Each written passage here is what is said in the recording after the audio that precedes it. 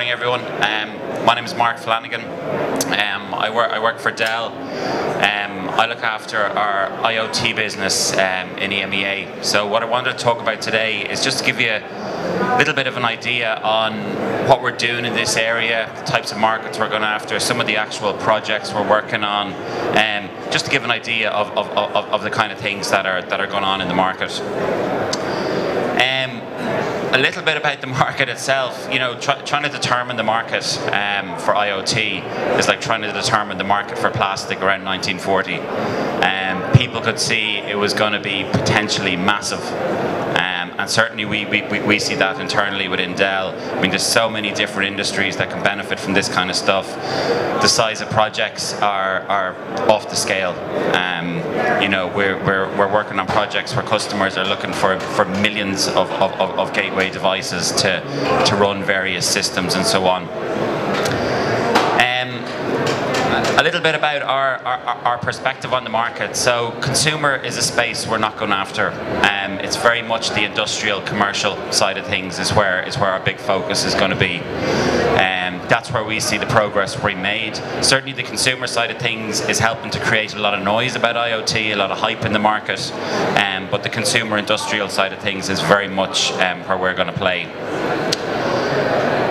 From how we look at it, we look at IoT very much as information technology meets operations technology. And when we're talking about operations technology, we mean the technology in your customers where IT aren't involved. So whether that's the system, the building management system running your building, it could be the technology in a manufacturing environment running the machines and so on. That's what we class as operations technology. And we see IoT as bringing these two worlds together, information technology and operations technology. And using the technology within IT to help bring improvements to the operations technology world, whether that's reducing rejects on a manufacturing line, improving output, being able to predict when a machine in a factory is going to break using predictive maintenance technologies and so on. That's what we're talking about here. From an approach of how to get started, a lot of customers come to us. How do we get started in IoT? What should we do? What's a good area to get involved in? Very much start out with something small. Don't go and try and boil the ocean on your first IoT project. Do something internal. Keep it small. Architect for analytics.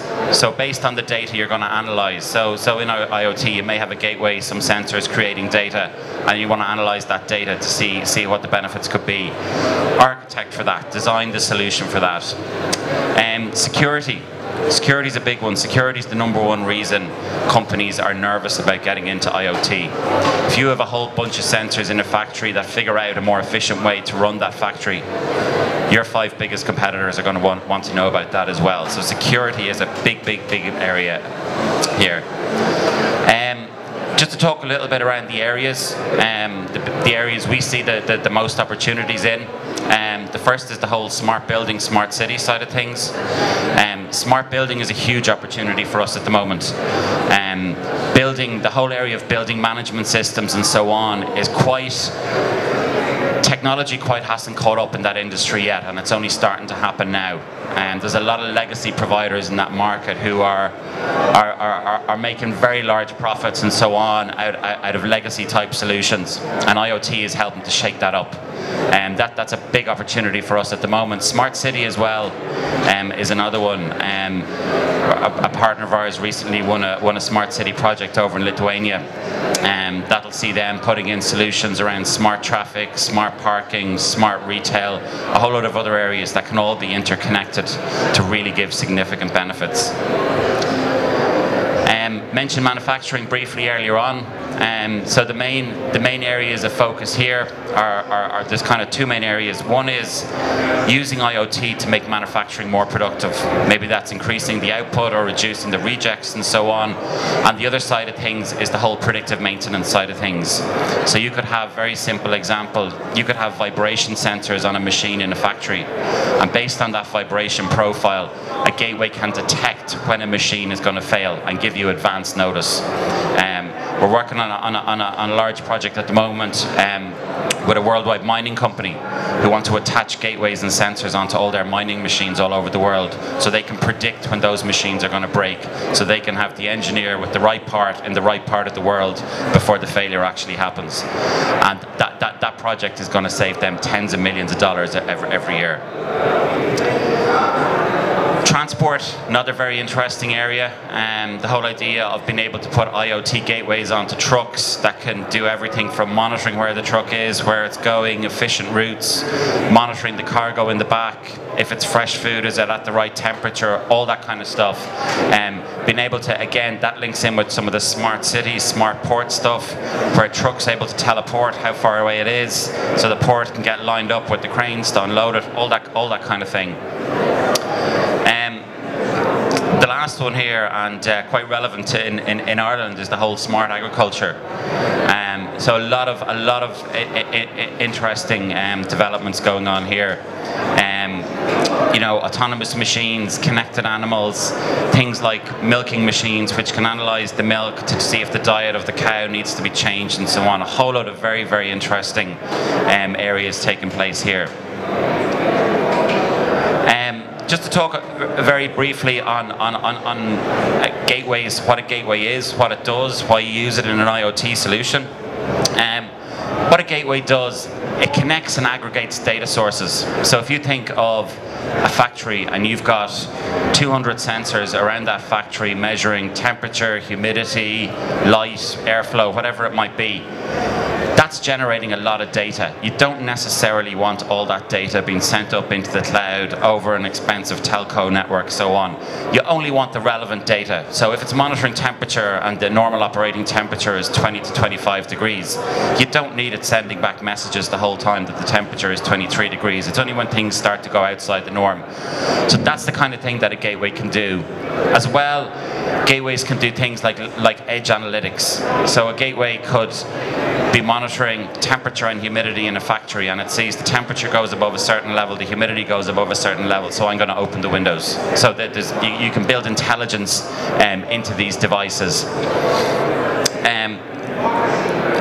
Very briefly on what we've recently launched in the market is our first gateway device. It's called the Gateway 5000, and the purpose of this device, if you think about the slide I showed a few minutes ago showing information technology and operations technology, this device is designed to bring those two worlds together.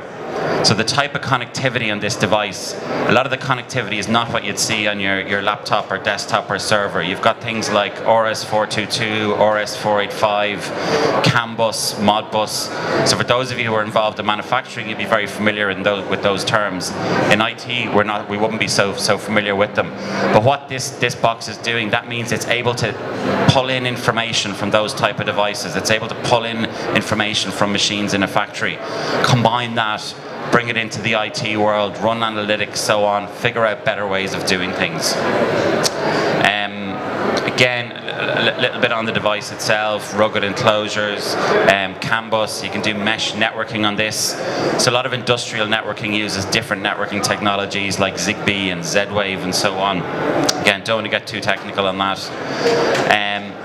Again, the different types of operating system you can run on a device like this, you know, different versions of Linux or Windows 10 IoT. Just to give you a bit of a view of the IoT landscape as we would see it in a typical IoT environment. A lot of people are kind of focused on the cloud and the analytics side of things, but just to show what it's like from the very edge. On the very edge, you've got devices. It could be sensors, it could be CCTV, it could be a vehicle sending back information. They're all sending information on different protocols. You see CAN bus, BACnet, Modbus, Zigbee, SCADA, so on. And that information all gets sent back into a gateway. And then the gateway is able to aggregate the data. You may want to apply levels of security and so on, and then send it back into the cloud. Some of the things we do there, we have solutions like Boomi and Statistica, which allow you to standardize that data and run those analytics to figure out better ways to do things and so on. to kind of run through, and this is the key part of the presentation, is to kind of show some of the projects we're doing and what's involved in them. So this is a project we're doing in the UK at the moment. This is with a facilities management company. This company manages about 2,000 buildings, and they have, as part of their contract, every 2 to 3 weeks they have to send out an engineer into the boiler room of those buildings. The engineer goes in, he checks carbon monoxide levels, carbon dioxide levels, checks there's no leaks on the floor from any of the tanks, etc., and goes off and comes back 3 weeks later. Every time he does that visit, it costs about £200 sterling. So what this solution is designed to do, we've put in a Dell gateway with a bunch of sensors attached to it. The sensors can measure liquid on the floor, humidity, temperature, carbon monoxide, carbon dioxide levels, intrusion. There's a door sensor on the door. So now what's happening is they don't need to do that visit every 3 weeks anymore. There's a SIM card in the gateway, and if the gateway detects something out of the ordinary, it'll flag it back to base. So the gateway will send a message: I'm the gateway in the Barclays Bank on Main Street. I've just detected liquid on the floor. Please send out an engineer. So the savings for the facilities management company are massive. If you think at the moment, 2,000 buildings every 3 weeks at £200 a go, that they don't need to do that anymore. They only now need to go out when there's an actual problem. The other benefit is, in the old model, what happens if a leak starts 10 minutes after the guy leaves? It's not going to get picked up for another 3 weeks. So this is running at the moment, has a proof of concept in about 5 buildings in London, and you know, we're expecting this to roll out to a full project very soon. Another one here to give an example, this is in the manufacturing space. This is actually a project that's running here in Ireland, in a factory down in Cork, company called Alps Electric, large Japanese multinational who make automotive parts. And in this factory, they make the automatic gear stick assembly for a very premium brand of car. And they had a challenge that when they were manufacturing these gear sticks, the last part of the manufacturing process is an area called paint and lasering, where they paint on whatever the piano black or whatever color it's got to be, and they laser on the logo. And they're having an issue with rejects in that area, where rejects could be as high as 80%. Because the part is a life or death part, they can't go and scrape off the paint and start again. They have to reject the part and start all over. So working with one of our partners, Action Point, we built a solution that monitors all the elements that go into the gear stick. It also then monitors a whole load of environmental areas in that paint and lasering area. So it looks at temperature, humidity, air pressure, airflow, particles of dust in the air, and so on. Which is a big analytics engine, a big analytics company Dell bought a couple of years ago. And what's happening is Statistica is taking in all that data, all that environmental data, combining that with all the manufacturing data coming from the Action Point systems, and it's starting to come up with some really interesting insights. So Statistica is able to go, on the 1st of May, the temperature outside was quite low, and the temperature in the factory dropped 4 degrees, and the humidity dropped quite low, and we saw the reject rate drop from 80% to 60%. So we can now determine that you need to actually cool that area and put in some dehumidifiers to help reduce that reject rate. So it's like a process of ongoing improvement. There's a number of these outcomes that have come out on this project. It's very interesting. I went down there a couple of weeks ago and met the guy who runs the whole plant. He was quite skeptical at the start on the whole project. He was asked to do it by HQ in Japan, and he's completely converted now. He showed me 2 numbers on a dashboard on the screen and said, these are 2 of the most important numbers I need in my factory. He said, 3 weeks ago, I didn't know I needed them or how to get them, and now look where I am now. So we're seeing huge benefits on this one. So that's the manufacturing one. The last one, just to kind of show you here, is one we're doing. We've a proof of concept running on this in Germany at the moment, and this is a whole project around remote asset management. So an asset in this case could be an ATM for a bank, could be a mobile phone tower, could be an electricity substation. So again, what we're doing here, we're working with one of our partners, Azeti, who do this remote asset management software. And what the solution here for ATMs is doing, we're putting a gateway into each ATM like this. The gateway has got some sensors. The sensors measure gas. So the most popular way in Europe to rob an ATM is to pump gas in behind it and then blow it out of the wall, believe it or not. And how the bank find out about it is when they get a phone call from someone saying, will you take your ATM out of the middle of the road? So it's a big issue for banks across Europe. So what we do is we put a gas sensor, a gateway and a vibration sensor. We also put in a CCTV camera and a speaker.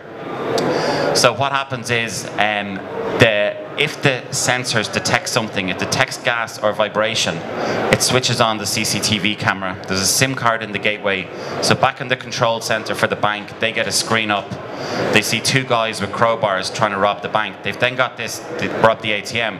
They've then got this speaker solution that they can actually talk to them. So they can say, hey, you in the blue t-shirt and you in the white shirt, get away from the ATM. The police have been called. They're going to be here in about 30 seconds. That's proven to actually stop 99.9% of ATM robberies mid-flight before they actually get a chance to do anything. From a bank perspective, that means the bank can go and renegotiate all their insurance across their ATM estate